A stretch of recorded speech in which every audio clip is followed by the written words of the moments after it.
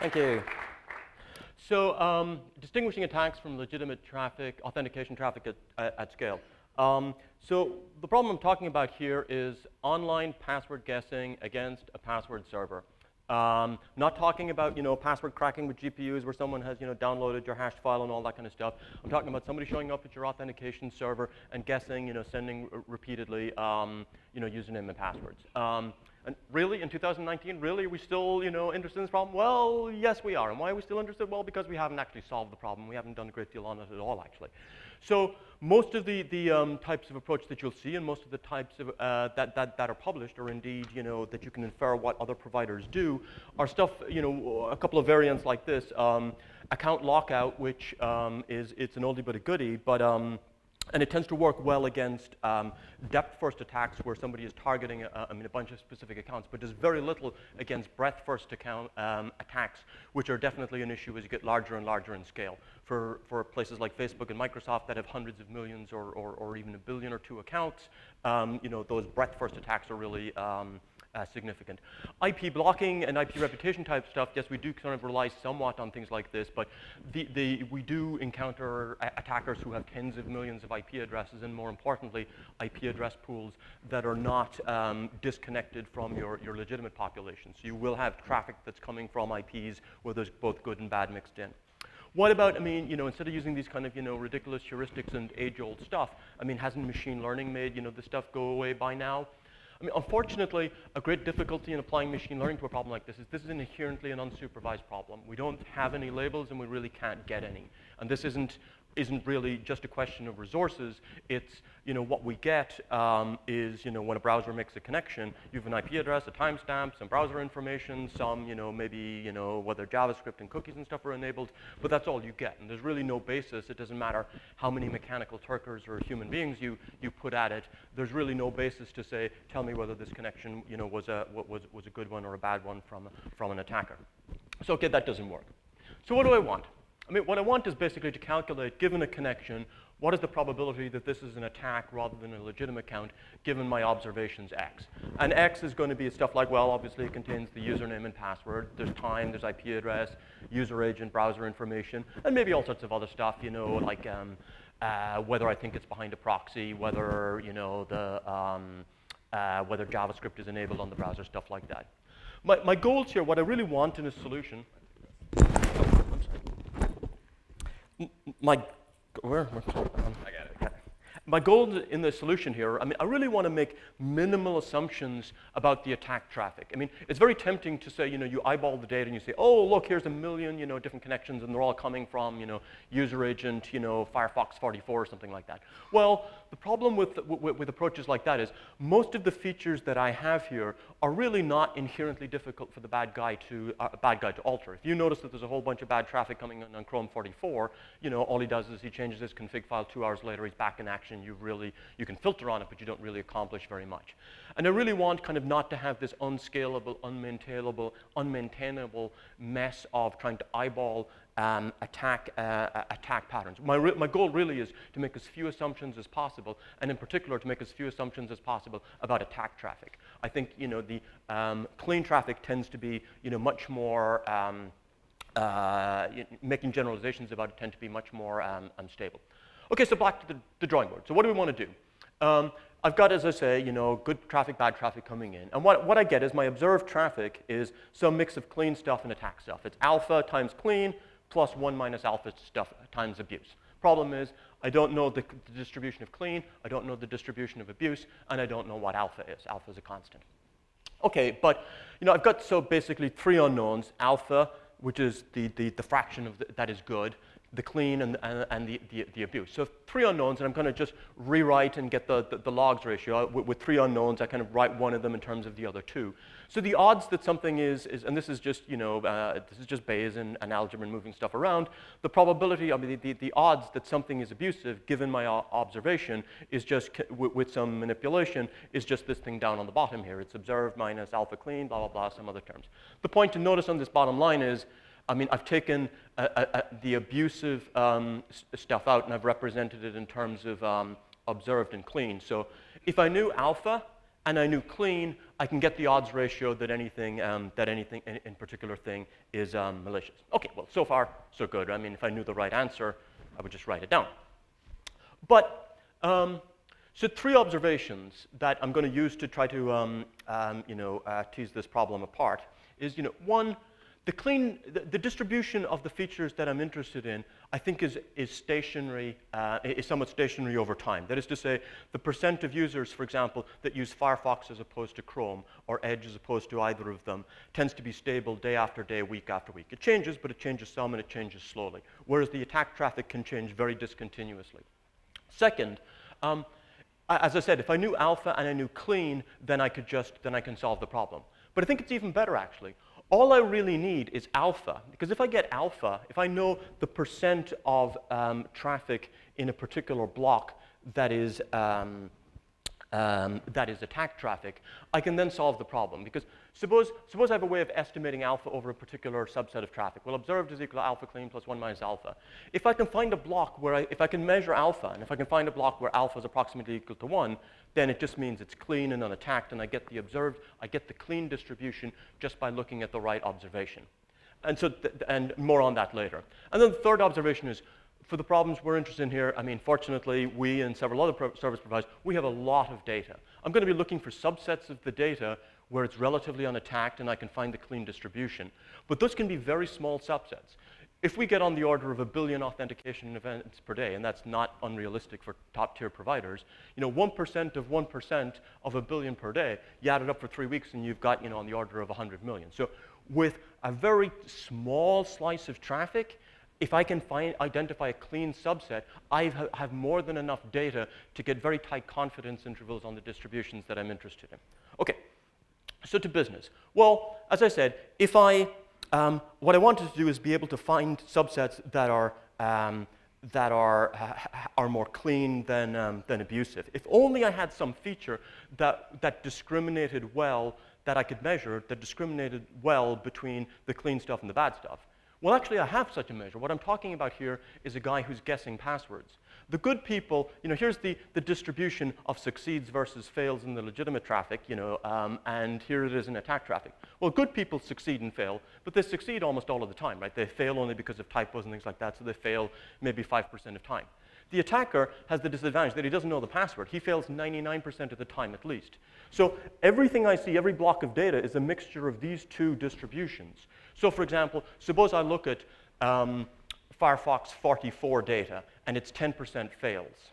And then I look at Firefox 45, and it's 50% fails. Does that imply that people who use Firefox 45 are that much clumsier than those who use Firefox 44? No. It means that there's an attacker who's pouring in data and failing at a much higher rate. In all likelihood, the legitimate fail rate is going to be the same for both of those.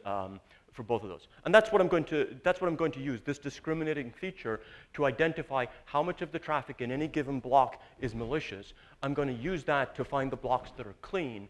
I'm going to use those to estimate the clean distribution of the other features, and then I'm going to plug it in, calculate the likelihood ratio, and I'm done. Just putting that a tiny bit more formally, this is basically what I showed you graphically on the last slide. So just look at, in any, over your whole set of data or over subsets of your data, the ratio of the fails to the logins. You get all these events. Some of them succeed because the password is correct, and some of them fail.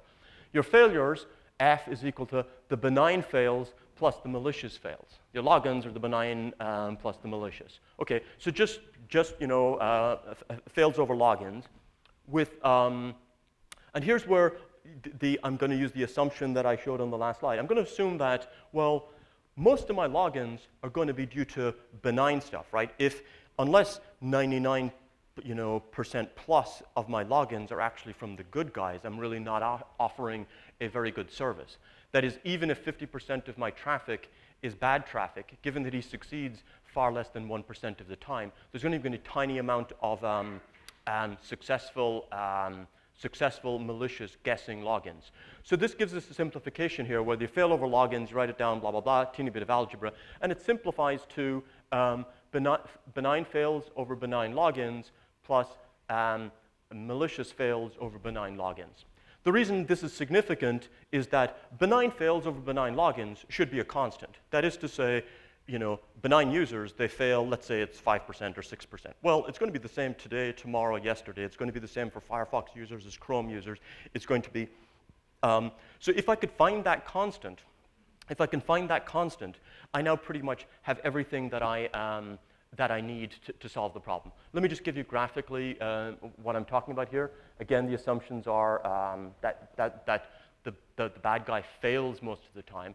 And I claim that your fail over login ratio for any particular subset of data is a constant determined by the benign traffic, and then this other term, which is determined by how much of your traffic is malicious. Here's a graph from a reasonable sized service provider over 3 months of data, and it's the fail over login ratio of traffic coming in. It's constant plus this other term. Well, the bad guy, he can increase the fail over login ratio. He can never decrease it. So whatever this value C is, it has to be baselined below the minimum of this curve. And when you look at this curve, it's wandering along in time, and it's 10%, and it drops down to like 8% or 7% at some point, and then it shoots up to 30%. Well, why did people suddenly become more clumsy here at the end of the day? Well, no, that's just the attack traffic. What you're seeing here, the volatility is all due to attack traffic. So, okay, so if we knew C, and C is upper bounded by the lowest value that we saw that curve get, then just some more algebra. If we knew C, we finally get this 1 minus alpha over alpha. That is the ratio of bad traffic to good traffic in any given block that I'm interested in. Okay, so if I can measure, remember we said at the start, I wanted the likelihood ratio, which was, and to get that I needed clean and alpha, and now I've figured out a way of getting alpha. I can estimate that abuse ratio. So I can estimate that globally over my whole data set, but I can also do it over subsets. I can also look at, say, how much of the data on, let's say, Firefox 44 is bad? How much of the data on Chrome 37 is bad? How much of the data from this ASN or this metro region is bad? My observed is equal to alpha clean plus 1 minus alpha abuse. If we know C, then we know how to calculate 1 minus alpha over alpha. That is the ratio of bad to good. If I can find a subset where this is very low, then I've found an unattacked subset or a very little attacked subset, which allows me to say that the observed traffic is actually telling me the clean distribution. Okay, so how do we? So the last teeny little thing is how do we find this C? Well, I mean, as a thought experiment, let's suppose once a year attackers took a day off. On the Feast of St. Mallory, they all go to the beach or something and they do something else, and there's no attack traffic. Well, then I would just get the clean distribution and read it off. But I don't need that. I mean, if I can identify any unattacked block of time or block of IP addresses or block of accounts or block of user agents, then I can make the same identity that observed is equal to clean. So for example, I've got all sorts of people coming in with all sorts of browsers, and there's 50 different versions of Chrome, and there's 20 different versions of Firefox and Edge and IE and Safari and everything else. Just suppose that for some reason you've got all sorts of attackers sending all sorts of stuff, but everyone tries to send with the most recent versions of Chrome and Firefox or whatever. No bad guy bothers to send traffic on, let's say, Firefox 39. Well, thank you very much. That just gave me the clean distribution for all the other features that I'm interested in. For example, time and IP and everything else. And second, so you'll know it when you see it. As I said, the fail over login ratio is a constant plus this determined by benign plus this volatile term that is due to attack traffic. If you graph this over segments over time, this is what it looks like when you found something really clean. It's just a constant, day after day. If this is, for example, if Firefox 39 was unattacked, and this is the fail to login ratio of this thing tracked over 100 days. That's what it looks like if you have 5%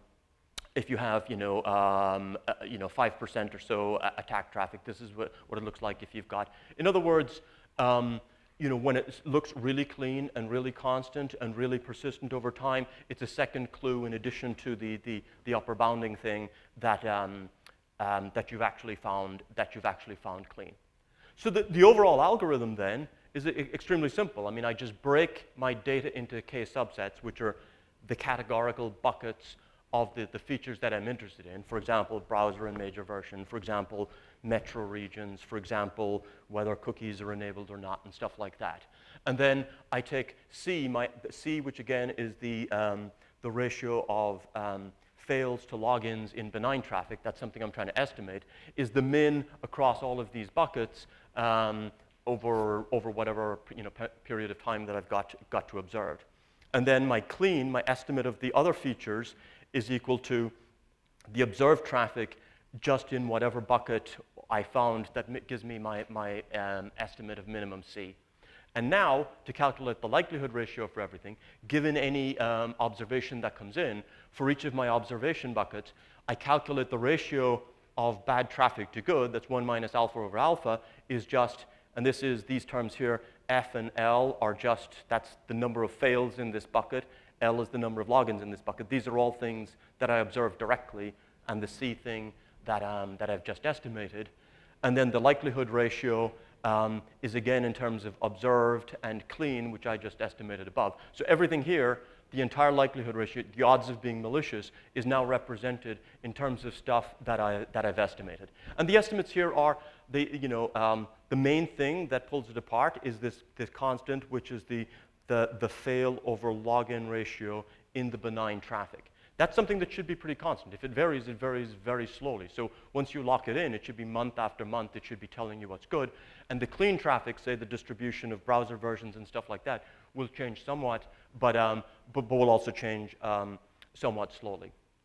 When you're estimating stuff, you're never going to get it precisely right, but this is actually your estimates end up being fairly robust. So this is kind of a sensitivity analysis which said, okay, suppose that the actual benign failure rate was 7% and we overestimated it by about 5%. And this is maybe a slightly complicated graph showing that the actual odds ratios, this is the ratio of good to bad, where yellow is the actual and the blue line is your estimate. Except at very low attack volumes, you get your estimate is almost perfect. And in the interest of time, let me just skip the toy example.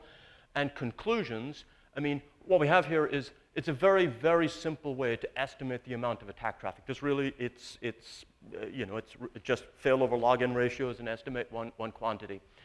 That, once you've got it, gives you a very simple way to find the least attack subsets. If I have a way of estimating, looking at a bucket of data and seeing how much is good and bad, I just keep looking at buckets until I find one where the estimate says it's very good. And once I have that, I now have a clean way to get the distribution of all the features that I care about, which allows me to just calculate the odds ratio that any given event is malicious.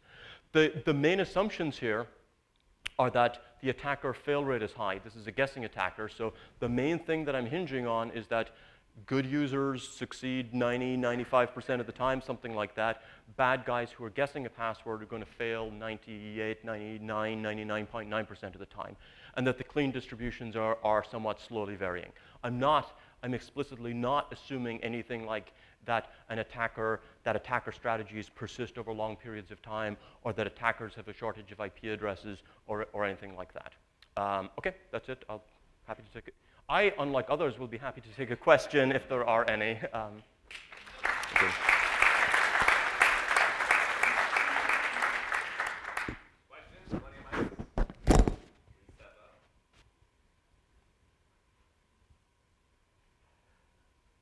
Really cool talk. I just wanted to understand the sensitivity on alpha. Sure. What happens when alpha is really small? Intuitively one might guess that all these failing events are basically the signal, and the noise is the good logins. And do you lose that in your analysis in some sense? No, I think the problem, if you go back to the sensitivity analysis, I think the problem is when alpha is. The problem is when 1 minus alpha over alpha is really small, which means that alpha is very big. So what happens there is, it's actually very clean. So it's less of an issue anywhere. If you have, say, like 10 to the minus 1 here would be 10% of your attack traffic is bad. You know, this is saying that this works well at scale, and it works well where you've got, you know, you've got enough bad traffic that, you know, when you allow confidence intervals around your estimated distributions, that you can, you know, punish that the bad traffic is adding at least enough to get you outside the confidence intervals around your good. If there's so little attack traffic that, you know, you're within the confidence intervals of your estimates of clean, then it really doesn't work. So this works well for things where, yeah, you've got, you know, 5% or 10%, or, you know, in some cases you can have 50% of your traffic. And so empirically that's true, right? I mean, empirically, in practice, that is the case, is it? Right. And that's just, yeah, there's nothing unintuitive here. It's kind of confirming your intuitions, yes. Cool. Hello, thanks for the talk. Sure. So, Stanislav Mišković from Splunk. Sorry I didn't come at the beginning, but you ruled out some of my questions with the limitations that you said mentioned at the end.